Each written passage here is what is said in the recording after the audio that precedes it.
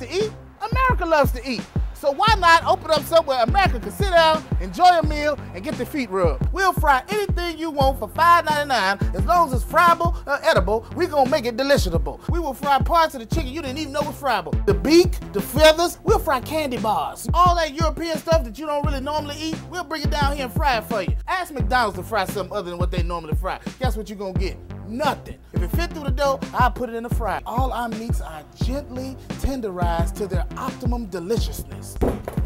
Took my money, made me pay child support. Once they get your social security number, it's over. Motivated, motivated, motivated, motivated. If you really pay me enough, we'll massage your feet in any of these sauces also. Excuse me, did you call number 52? Did you hear me call number 52?